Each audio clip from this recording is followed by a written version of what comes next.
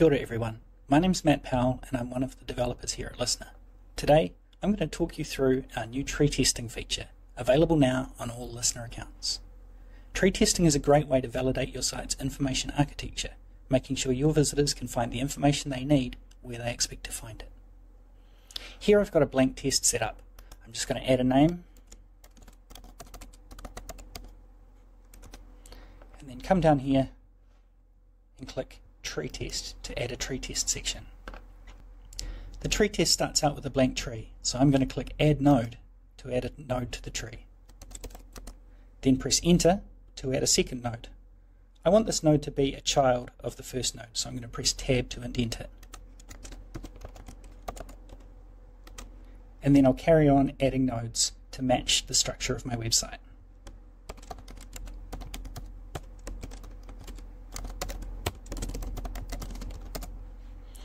If I decide my nodes need to be in a different order, I can use drag and drop to move them around, or even move them to a different level of the tree.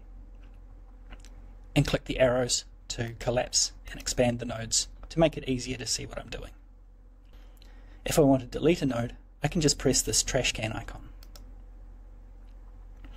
If I have my tree ready to go, for example an existing website sitemap, I can just import it using a CSV file. Over here I have my website's IA in Google Sheets, so all I need to do, download that as a CSV. Once that's finished, I come back to Lyssna and click the Import Tree button. This lets me drag and drop my CSV file into the window, and then I click Import Data to finish. When I return to the test, all of the nodes from my spreadsheet are now in the tree. The next thing I need to do is add a task for my users to complete. Down here I have a task instructions field, so I'm going to add a short task for the participants. I know that normally the information on adopting a pet is on this adoption process page. You'll see that now that's listed as the correct answer. I can have more than one correct answer, so maybe people will stop at this adopt a pet page. But for now, I just want one. Finally, I'm going to add a short follow-up question. I want this to be a linear scale.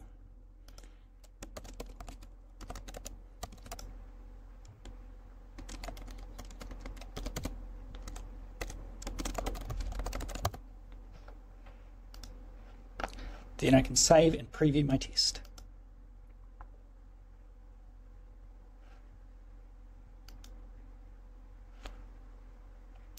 You'll notice that the user is presented with all of the different pages that I set up in my tree.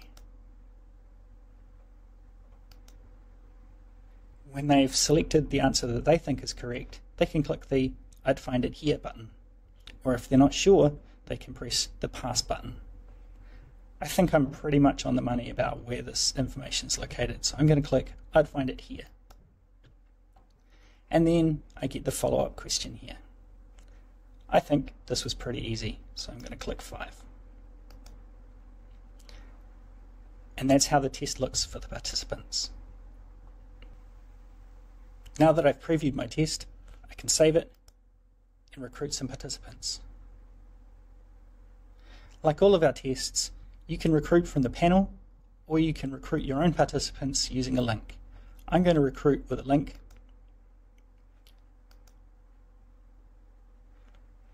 And that gives me a test link that I can copy and send via email to my customer base. Here I have some results from another tree test. In this case, we want to find the information on how much it costs to adopt a pet. I've got 7 responses, and I can see that out of those 7 responses, 43% found the correct page, which was the adoption fees page. But only 29% got to that page without backtracking. Here in the Totals tab, I can see that information represented visually.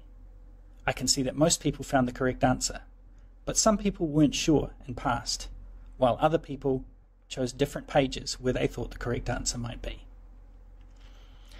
Drilling down into that a bit further, I can look at the Common Paths tab to see the paths that people took to find the information that they were looking for. A direct success means that someone clicked straight to the node that they were looking for and found the right node without any difficulty. An indirect success means that they spent some time looking around and backtracking before they eventually landed on the correct answer. We can also see failures, which is where people chose an incorrect node for the information, or passes, where they clicked the I'm not sure button. In individual paths, we can see the paths that every participant took through the tree, and we can click this little button here to see the individual participant. On the path diagram, we can see the paths that people took represented visually. Most people started with adopt a pet, which is on the path to the right answer. But from that point, about half of people took a wrong turn, represented by these red paths. The other half carried on towards the eventual correct node, the adoption fees page. Again, you can filter this view by different participant criteria represented over here in this filter panel. Or if you want a larger view, you can click this button here to expand it to the full screen. Finally, you can export the results as a CSV file.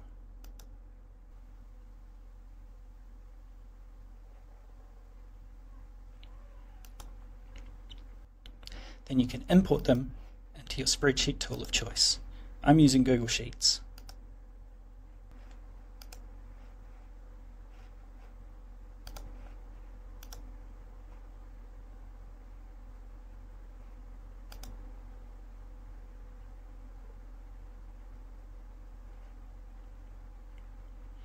And over here you can see a column with the path that they took and the page that they landed on, as well as the success or failure and the time taken to complete the test.